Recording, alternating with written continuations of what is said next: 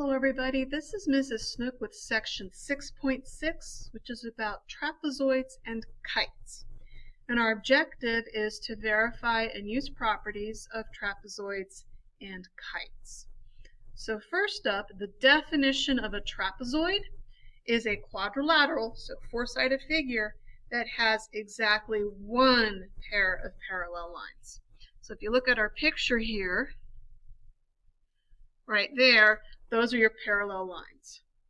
And in shorthand, I would write trapezoid implies one pair parallel lines.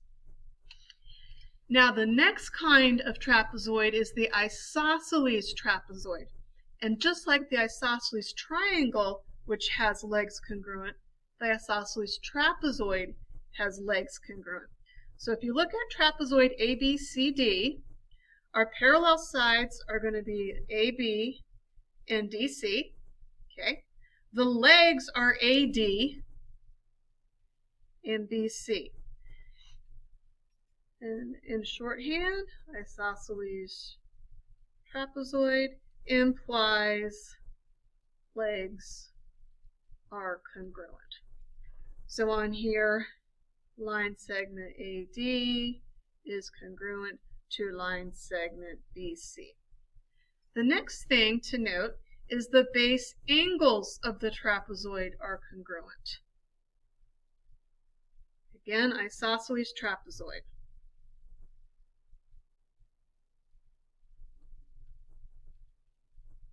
Now there's two sets of base angles in an isosceles trapezoid. The first set is at the top, angle A and angle B. They are congruent. And then at the bottom, angle D is congruent to angle C.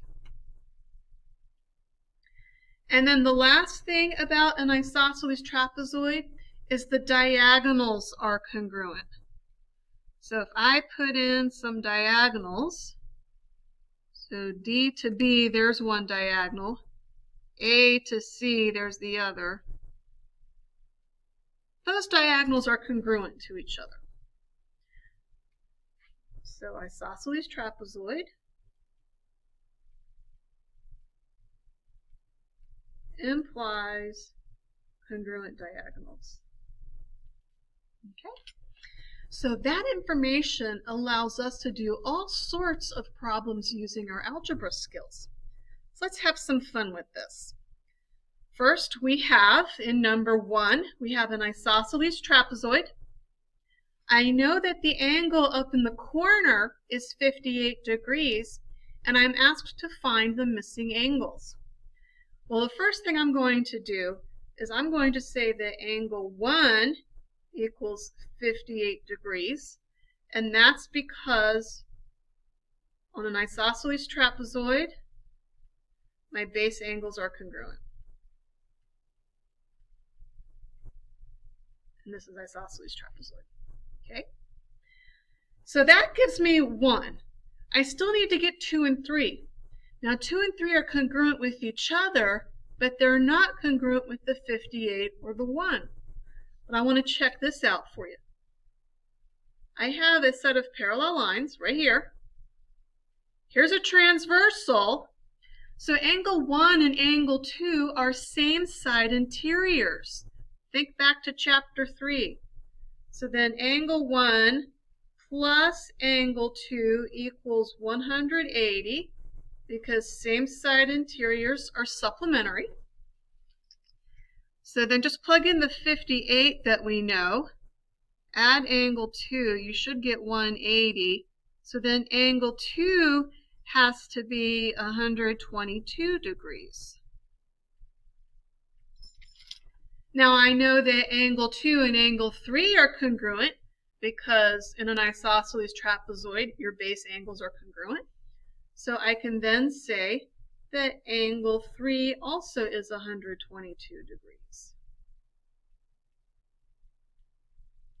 Okay, not too bad, was it?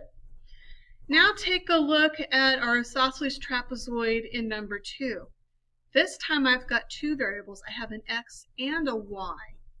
So I'm going to write two equations, two variables, two equations. So I'm going to look at the x's, and I notice that I have 6x plus 20 and I have 4x, and those are on same side interiors. So I'm going to write my first equation is going to be 6x plus 20 plus 4x equals 180 degrees. Those are same side interiors. So then combine my like terms, I get 10x, and if I subtract 20 from both sides, I get that equal to 160, then x equals 16. So I got x. Now I need to get y. Well, y is a base angle with the 6x plus 20. So I can say y equals 6x plus 20. That's the geometry there. Just plug in that x. So y equals 6 times 16 plus our 20. And I get 6 times 16 plus 20. I got 116.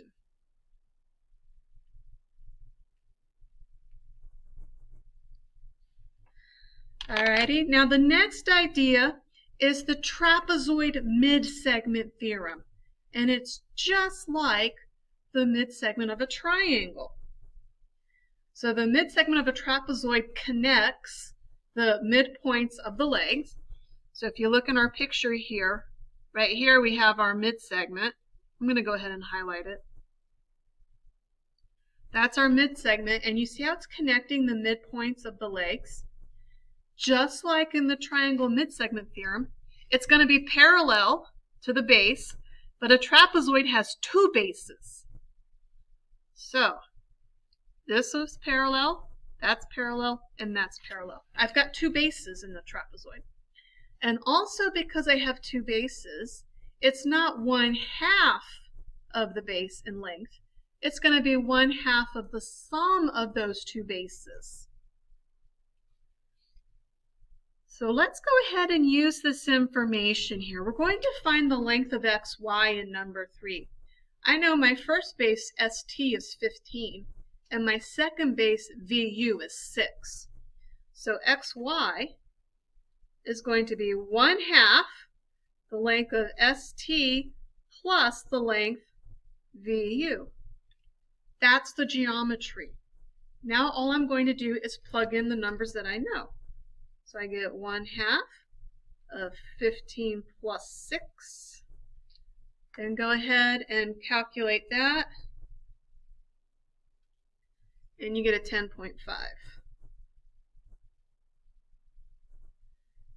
And that's your length of xy. All right. Now take a look at number 4. And this time, all I have are expressions for the lengths of those segments. So I know that my mid-segment, which is TU, that is 4x plus 7.5, that equals 1/2. And then I'm just going to add those other two segments together. 8x plus 3 plus 4x. That's my geometry. Now I'm just doing algebra. I'm going to combine my like terms.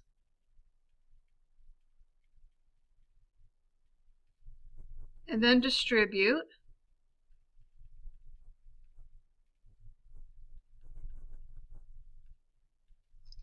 Okay, subtract the 4x from both sides, and you get 2x. Subtract the 1.5 from both sides, you're going to get 6. So then x equals 3. Okay, not too bad. Now let's move into kites.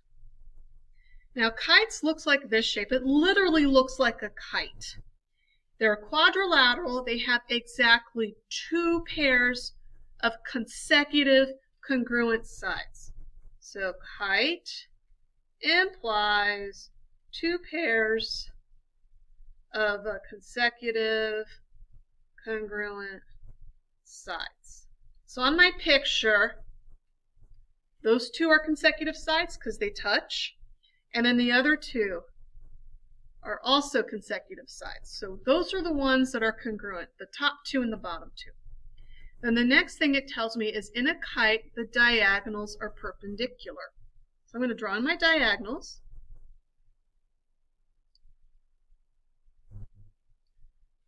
And I'm going to say kite implies perpendicular diagonals.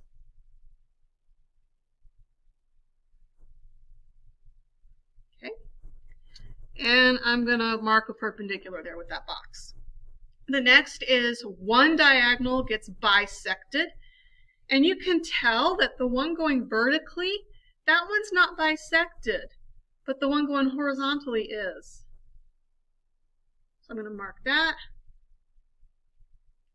Kite implies one diagonal bisected. The next thing is in a kite, one pair of opposite angles are congruent. So kite implies one pair opposite angles congruent. I'm going to change colors to red to make it easier to see those. And these ones right here on the diagonal that's bisected, those are the angles that are congruent. And then the last thing is that a kite implies that one pair of opposite angles are bisected.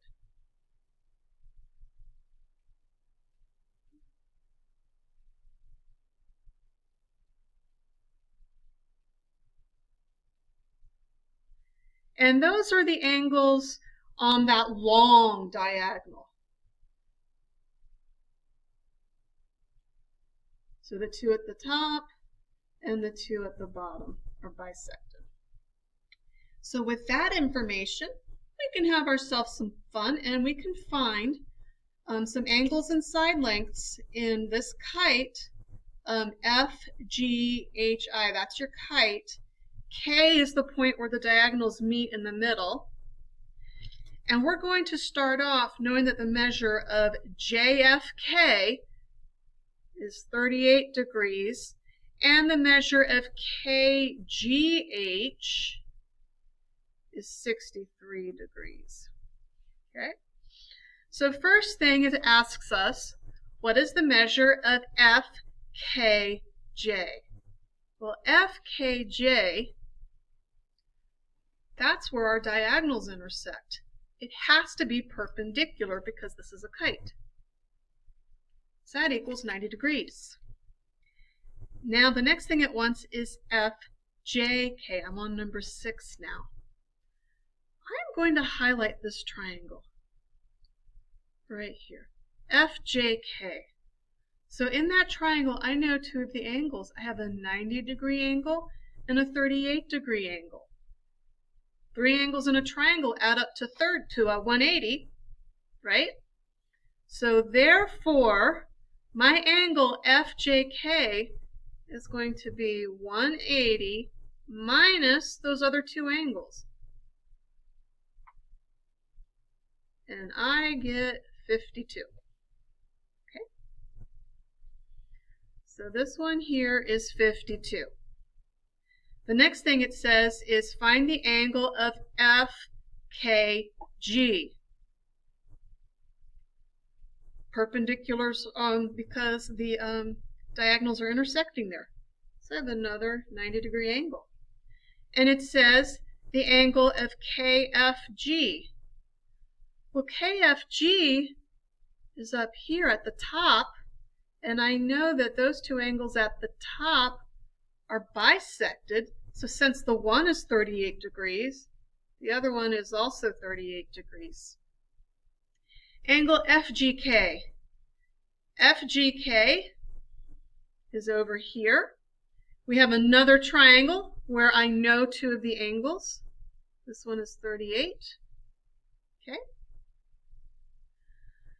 So I'm just going to do that one. So FGK. I'm going to redraw that triangle just so you can see it. It's actually going to turn out to be the same as what we did. So here's G, here is F, here is K. This one is 90. I know this one is 38. And basically I already did this calculation before, and I found out that the third angle is 52 degrees. Remember your third angle theorem. When I have two angles in a triangle that are congruent, the third one is also congruent. So I didn't even have to draw my picture. I could have just said 52 degrees. All right, now GKH. GKH, that's another perpendicular. So that's 90. KHG. So that one I am going to have to draw my triangle for. I don't have any sneaky tricks. But I do know this is 63. This is here at G. I have a right angle here. And I know that those three angles in that triangle have to add up to 180. And I've got a 90 and a 63 already. So I'm going to say that this one is going to be 180 minus my 90 plus 63. And when I do that, I get 27 degrees. So this angle right here is 27. Now it wants to know the measure of angle KJH. Because this is perpendicular, I have a perpendicular here. I have a 27 there because these are bisected. So again, I've got the same two angles as I had before. So third angle theorem again. That means I've got the 27s that are the same and the 90s that are the same. So then this angle over here has to be 63. All right. Last thing for this kite, if FG, which is one side, I'm going to go ahead and erase all the markings that I've done so we can start with a fresh sketch here. All right, so FG is 4.25. What's JF? Well, in a kite, they're congruent. So JF is also 4.25. JK I know is 8.5. And I know that that diagonal is bisected. So that means that over at KG I also have 8.5. So all the way across from J to G is 8.5, and you double that. So that's going to give you 17. Okay? Just a little bit more to do. Number 15, we have a kite, and I am told some of the angles. I have a 3x plus 6 at the top, 2x plus 6 at the bottom, and a 4x. And I also know that because this is a kite, I have a 90-degree angle in there. So I'm going to use the triangle sum theorem and add 4x plus 2x plus 6 plus 90 equals 180. And go ahead and let's combine our like terms. So I have 6x plus 96 equals 180.